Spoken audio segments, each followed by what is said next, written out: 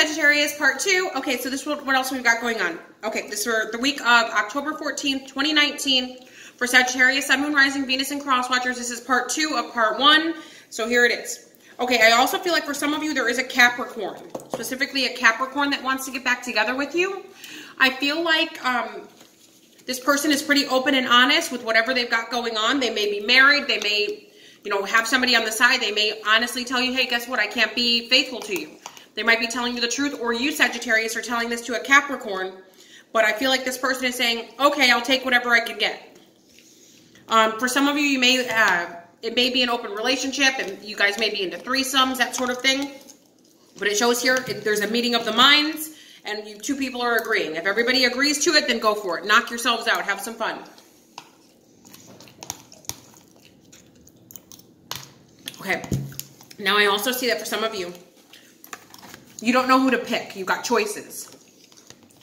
I feel like for some of you, these could possibly be brand new people, but for most of you, these are people from the past. But you guys don't know who to pick, if you should pick the air sign, the Gemini, the Libra, or the Aquarius, or the Cancer, Pisces, or the Scorpio.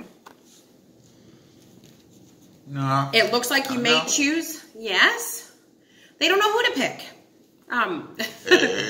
Yeah. Okay, so I feel like for some of you, with the Three of Cups here, you may choose to date both of these people to figure out who you want because you can't choose. And that's fine. I say if there isn't a ring put on it, if you guys aren't exclusive, then date whoever the hell you want to date and have some fun. Why not?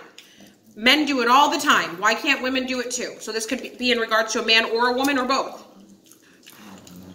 So live your best lives. Knock yourselves out. Okay, I also feel like for some of you, there is authority figures coming your way, lawyers and police, law enforcement, court. So if some of you are dealing with family court stuff, it looks like it should be over soon. If you know that your ex who's trying to gain custody is using drugs, it looks like some of you are going to say something like that, like they're an alcoholic, they're a drug addict, I know it. It looks like there will be some sort of a test done, some sort of a urine test done, and I feel like that's going to stop the custody drama. I feel like whoever's not on the drugs is going to get sole custody. So that's always good news, right? I also feel like for some of you, you may be dealing with your own addictions, your own obsessions. I feel like for some of you, there is an ex that you guys think about all the time, but you don't want to reach out to them. You just want to obsess over them, possibly know their whereabouts, or this could be them towards you, Sagittarius. But either way, I feel like there's somebody from a distance that keeps thinking about you. You're probably having dreams about them now, thinking about them now, but they're not calling you or contacting you. It's because they don't want to. So if you're cross-watching and a Sagittarius is doing this to you, yeah, they're not calling. They're not going to. I feel like they just want to dream from a distance, obsess from a distance. All right, guys, have an amazing week. JamieZebra23.com. Ta-ta for now.